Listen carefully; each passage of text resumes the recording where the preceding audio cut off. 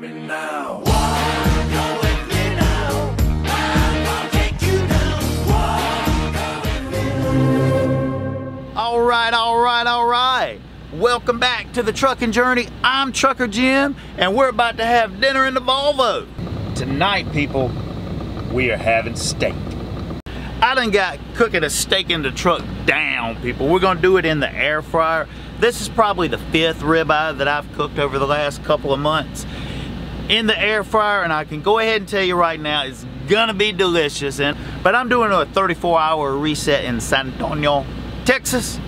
So I figured we'll have something green to go along with it. Brussels sprouts. Had these in my freezer, but what we're having tonight are these Brussels sprouts. This delicious looking ribeye. Too. Here's what I'm using. I've got my ribeye. Now you can get by without a meat thermometer, but guys, it is a game changer. We'll talk more about that in a bit. Now, as far as oil goes, today we're going to try avocado oil. However, coconut oil would be fine. And the only seasonings we'll be using is pink Himalayan sea salt and some good pepper. And we're gonna grind them both. What we'll be cooking in is just an air fryer. And then I'm gonna cook the Brussels sprouts in a skillet. Now the Volvo does come equipped over here with, I don't know, a little TV tray thing. That would not work for what we're doing. Also, it comes with a drawer. That ain't gonna work for what we're doing. What I've done is brought a TV tray from home, and we're gonna need a couple of paper towels. The paper towels are for this steak. It has moisture on it. We wanna pat it dry before we season it, and it's gonna cook a lot better in the air fryer by doing that. That's a pro tip there, people. Okay, we've got us a good steak. Lots of marble in that. Beautiful color. This is going to be good.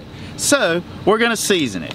I always start out with salt, and I'm not stingy with it. Salt on both sides. Make sure I rub that in that marble. Here's the key. On your ribeye, that nice strip of delicious marble, we want to salt that too. So with my excess that's on my cutting board here, I'm going to rub that in. Do the exact same thing with the pepper. Don't be stingy with it, you're gonna love it. Flip it over.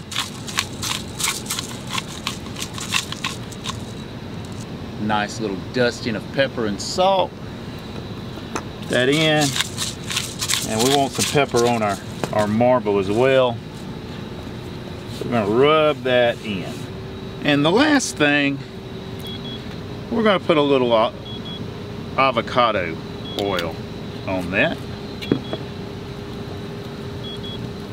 Pat that in, flip it, do the exact same thing, and then we're gonna put this into our air fryer, which has been preheating at 400 degrees. This avocado oil that I'm using, I think I paid maybe $6 or $7 for it at Aldi. Very good buy. Put some oil on that marble, and there we go. This particular ribeye came from Food Lion, which I generally don't shop at Food Lion, but we're gonna give it a try in the air fryer. 400 degrees. Now this has got 13 on the timer. In this case, guys, time isn't what you want to keep track of. Temperature is what you want to be right on. Which we'll be using our waterproof thermometer that we got on Amazon. I was wanting to cook my Brussels sprouts alongside my steak, but it's not working out. I had them connected to the same power inverter, and my inverter started, you know, chirping. So what we're gonna do is when our steak gets to 145 degrees at the thickest centermost part, that's gonna mean it is medium and we are good to go. And we're gonna turn it off and let it finish cooking, and then we'll do our Brussels sprouts. right, it's time to flip it. And you know how many times you flip a steak, right? Just once. All right. Put it back in there. And we'll check it at 5 minutes and see how it is. May need a little more time.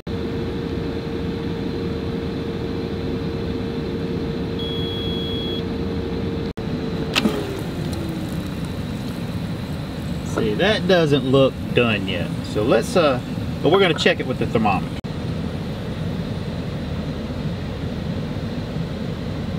Not even close.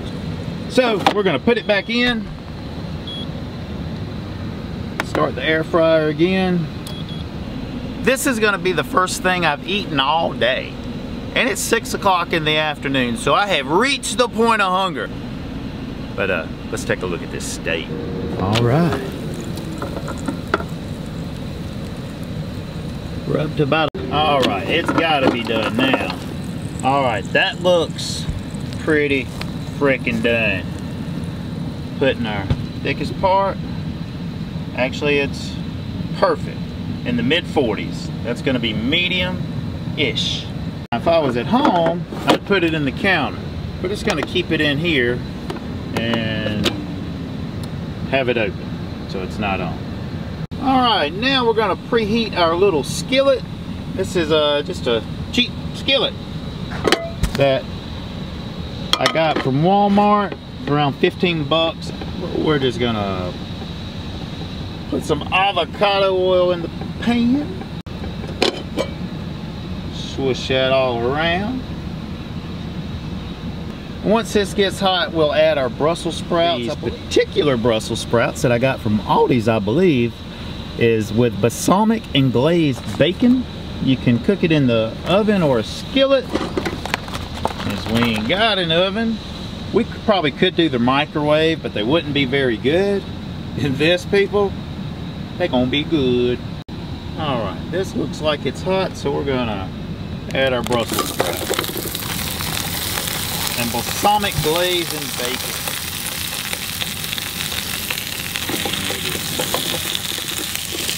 Mix all this together.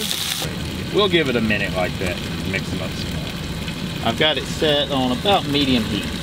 That's right. So we're gonna take this out. It is completely cooked.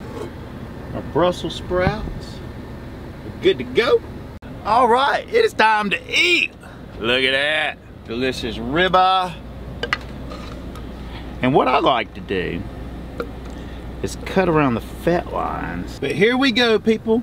There's a dinner idea you can make in the truck drivers.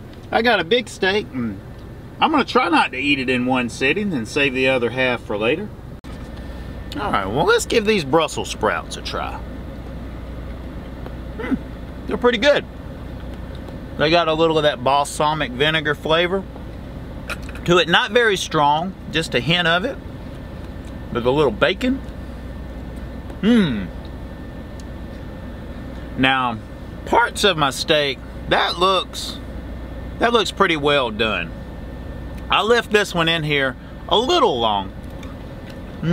That's still freaking good though. But at the centermost part, I'll show you guys this. Yeah, that's like medium well. I totally overcooked this steak. You know what actually did it and what it overcooked? I left it sitting in the air fryer to cool down versus normally I sit it on my cutting board to cool down. But I guess making this video and the Brussels sprouts throwing me off, I made a mistake on that. So learn from that. Don't let it cool down in the air fryer because it'll cook too much, especially if you did that at the precise moment that you need to take it out and put it on your cutting board. Actually, there is a little pink in it. That's so juicy though. It's not what I would call overcooked and leather and all that. It's still extremely juicy, even though I cooked it a little more than I wanted to. But there's a hint of pink in there. But you know what's going to be great? This marble. Oh my God. It's literally melting in my mouth. God, that is good. And I can taste that good pink Himalayan sea salt. It's got a little pepper flavor to it. This is delicious. The fat's my favorite part. But that's cooking a steak in the air fryer, but a game changer, guys, where you can cook with precision, is a meat thermometer. This one here, I found it on Amazon for 12 bucks. There'll be a link for it in the description, so get it there. So I don't know, Truckerjim will make like a nickel off of it or something like that. Every little bit helps, because I got big plans coming up over the next 90 days. But if you guys like seeing edited videos where maybe I'm sharing some good healthy meal ideas that are probably going to be low carb, like this one, guess how many carbs is in my dinner? I don't know if there is any. These Brussels sprouts, well, there's 12 grams of carbs in the Brussels sprouts. Well, in a serving of Brussels sprouts. So that ain't bad. And the steak doesn't have any. It's protein, fat.